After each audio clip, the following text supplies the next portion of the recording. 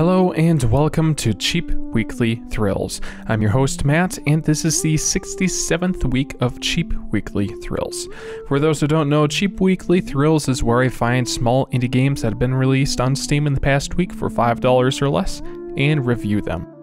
This week is a game called Masteroid by developer and publisher Narfox LLC. Masteroid is a top-down space adventure game where you collect materials, complete missions, and fight enemy spaceships. Masteroid is a small-scale space adventure game with procedurally generated maps, multiple space factions, and many weapons and ships to choose from. Explore the vast emptiness of space as you mine for resources. Once you have enough resources, you can choose to join certain factions and complete missions to further gain their trust and increase rewards for future missions. Spend your hard-earned currency on new ships and weapons as enemy factions also increase their arsenal. Prepare for a long journey as it's a long way from the top. With fun and smooth pixelated graphics, Masteroid has a simple yet incredibly functional art style with beautiful, colorful nebulas contrasting the dark silhouettes of the ships and space stations. With a large variety of space synthesizer-based music, Masteroid keeps the environment interesting for those long voyages through the dangerous outskirts of space.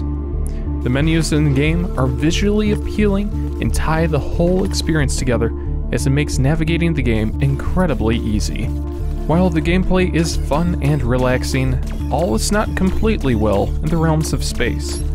I found that there's a good portion of the time when you're attempting to mine a rock, and when you select it, sometimes if there's a nearby ship passing by, somehow the game thinks that you want to attack the ship, and then suddenly you're hurting your reputation with the faction of your choice because there's also not much of a convenient ceasefire button, so it makes things a little bit interesting. With the vast emptiness of space, it sometimes can take a long time to travel places, so either incorporating a fast travel feature within a map or an additional feature of some variety, like a boost button, would make the pacing of the game a lot faster and maybe not as repetitive as it currently is. And finally, the lack of direction or goals in Masteroid feels like the game loses a bit of focus.